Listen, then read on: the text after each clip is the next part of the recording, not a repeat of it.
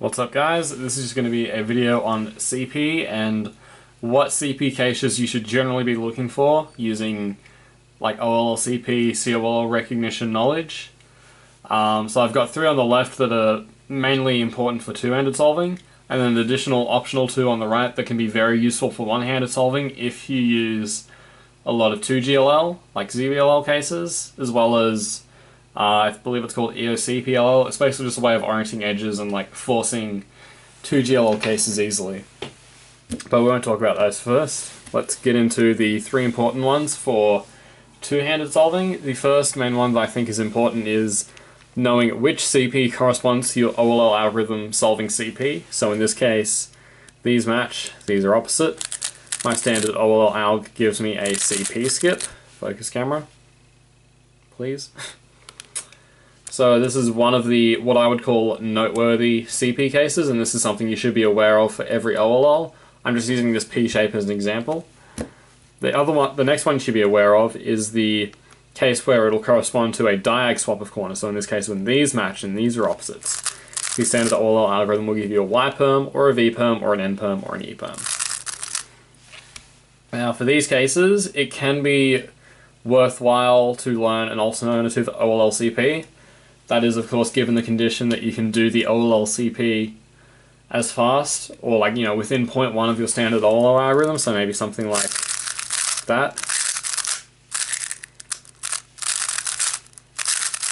Similar to, which is a relatively similar speed to doing that. So that's a decent example of a pretty worthwhile OLLCP, or at least more worthwhile than like some other ones. So that's the second CP case you should definitely be aware of, and you should know what corresponds to diag for every OLL. And the last one, and this is a role specific one, generally speaking I'm not super big on role anymore. If you've watched my role and Joel example solve video, you'll know why that is. It's basically just like the conclusion of the video explaining what I think about role at the moment. But the one role case you should know is the CP that corresponds to headlights being on left, and in this case, when these match and these are opposite, the standard OLL algorithm will give you your headlights on left. The reason this is good is because no matter what PLL algorithm set you're using, assuming you're a right-hand dominant solver, about half of your PLL algorithms that have an adjacent swap of corners, the headlights are going to be on the left. Now that doesn't mean I think you should learn full role. This is basically just learning like the one role light case for ad swap, which again I talk about in that video and other videos on my channel.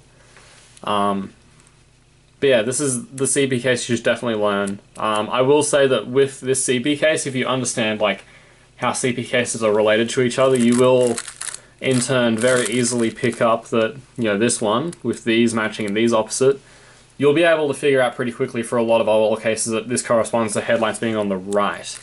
And in this case it does. But that's not really an important one, and I wouldn't encourage you to like actively learn those per se, although you will naturally pick them up.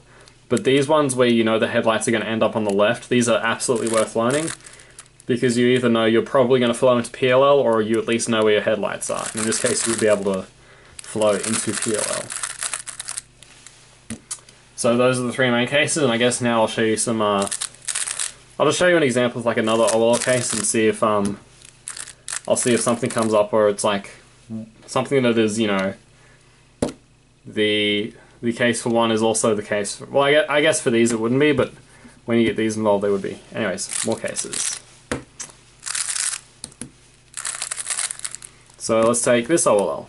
Here, these matching corresponds to solved CP. These matching and then these opposites correspond to diag.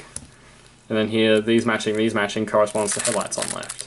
So you should get the idea with that. Like that's the three main CP cases you should be on the lookout for, and the ones you should know for every single OLL as a two-handed solver.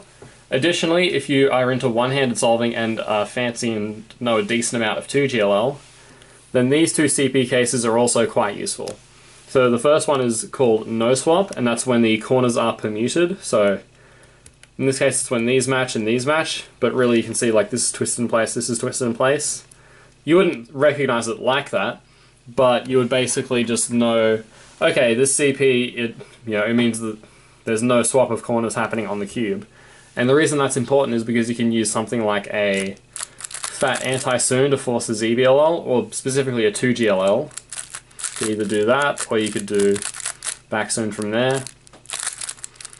Do back anti-soon from here. There's all sorts of options that you could be doing. But that's the first one.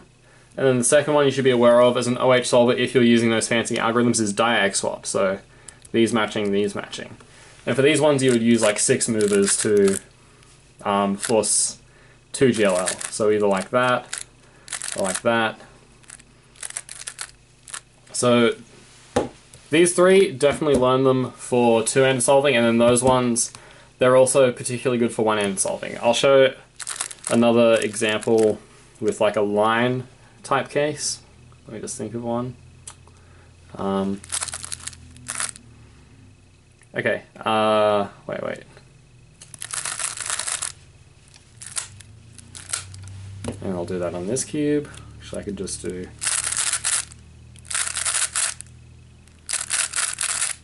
There we go. Camera, focus. Not gonna focus. There we go. Okay, so similar for the line. Again, this is another no swap. It's the same corner case, but for one-handed you would want to do something to force like a ZBL. You would want to do something like that to get a 2GLL case. I think this doesn't really work here. That forces a soon. So you would want to do that specifically from the back for that case. And then similarly here, because this is diag CP, not solved CP, you'd want to do a through rough variant to get a 2GLL. That's all I got for this video. These are just the, these are, in my opinion, the most noteworthy CP cases as both a two-handed solver and a one-handed solver. If you're a one-handed solver, I would recommend learning both, but if you're primarily just into two-handed and you don't want to apply ZBLLs to two-handed, which can be useful, but if you're not about that, then it's really just those three that you need to learn. That's it for this video. Thanks for watching. I'll see you in the next one.